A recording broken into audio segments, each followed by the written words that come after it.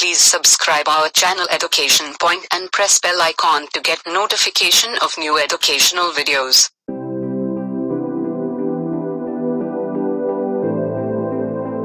Hello everyone.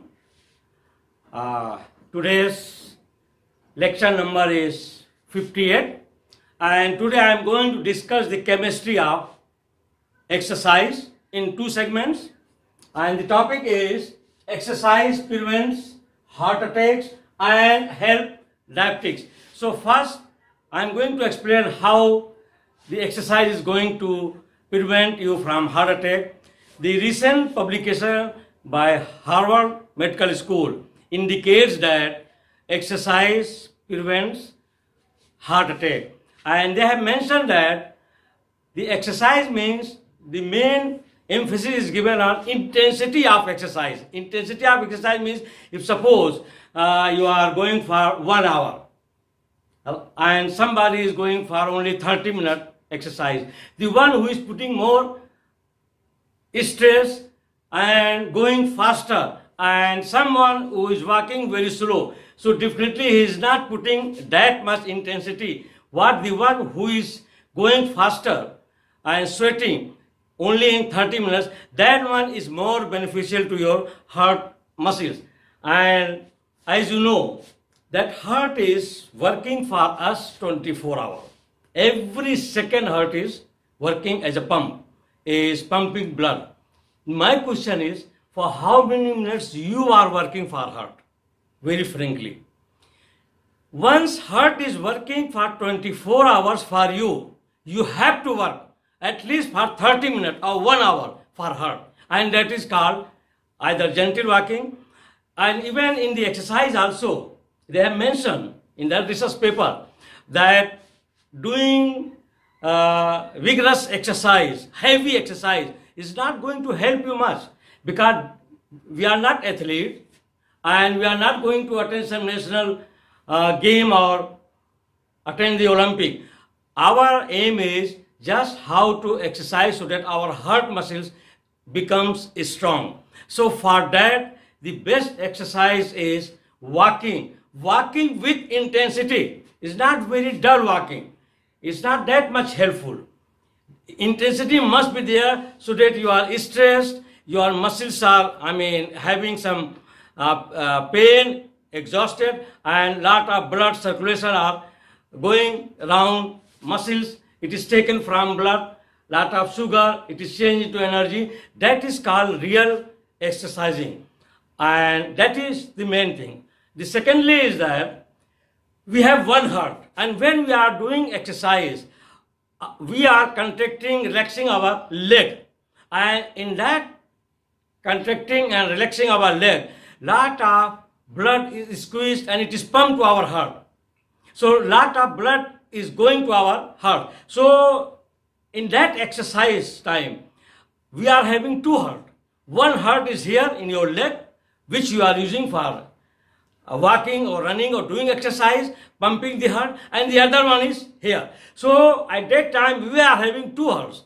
One heart is in your leg and other heart is there. So both are pumping blood. So at that time, two hearts will be working in your body. So fitness refers to your heart. Your heart is a muscle. The only way to strengthen any muscle, including your heart, is to exercise.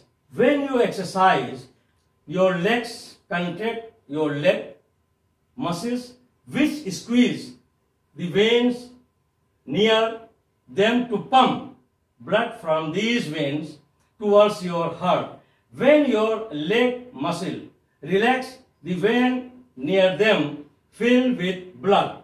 This alternate contracting and relaxing of the leg muscle to act like a second heart, which is playing very important role. So this is the chemistry behind it, that once you are doing exercise, and in the process of exercise, you know, lot of blood circulation, lot of oxygen intake is there, and that oxygen intake plays very important role. Lot of oxidation will take place and your free radicals will be consumed and your lot of energy will be converted, lot of glucose, sugar will be converted into energy, and that conversion into energy means, if that sugar into energy means energy plus water plus carbon dioxide gas. So it will make your muscles, your heart muscles stronger and relaxed. Yeah, in continuation, the chemistry for diabetics. So when we are doing exercise, after exercise, in your blood, the triglyceride and bad cholesterol, that is LDL, low density lipoprotein, used to decrease, it decreases, and also the exercise will activate your pancreas so that it will be having positive response to your cell, and the metabolism of glucose is not possible in absence of oxygen, because only in presence of oxygen the glucose reaction will take place and it is converted into energy, water and carbon dioxide. So once you are doing the exercise, means your intake of oxygen in your blood will be very high, and that intake of oxygen, immediately the glucose will take, and the excess glucose in your blood will be converted into energy. So in your blood, the glucose level, the sugar level after exercise will be normal, or it will be low. If suppose you are suffering from high level of sugar in your blood, that is called hyperglycemia, it is very effective. The exercise is very effective, because with that exercise your muscles will need lot of sugar, and lot of sugar will be, glucose will be supplied to your muscles, and there it is converted into energy by combining with oxygen, and in your blood the sugar level will be reduced to convert into energy. So exercise helps the diabetics in many ways. It reduces the triglycerides and LDL in blood. Secondly, exercise helps to reduce excess fat also. If somebody is suffering from obesity and there is lot of deposition of triglycerides, trans fat, exercise will make it to burn in the form of energy. What I have already told you, that will also reduce the excess fat and thereby increases body cell sensitivity to insulin, and this exercise will also increase the body cell sensitivity. It will become more sensitive, more responsive to your insulin, which is released from pancreas. Exercise stimulates your pancreas to function better. Exercise will burn more sugar. As we know, in human body, glucose cannot be metabolized without oxygen. So with oxygen, the level of glucose in blood will be decreased. So this is overall impact of exercise for diabetic people. That's why endocrinologists, they give lot of emphasis on two things. First, you do exercise.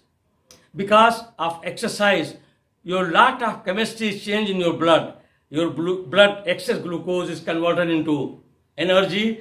Your pancreas will be activated and it will produce the insulin, and your cell, body cells will be more responsive, more reactive to insulin. So this will in totality activate your body. You will take in oxygen intake will be more, and that's why more sugar will be converted into energy in your muscles. Thank you very much.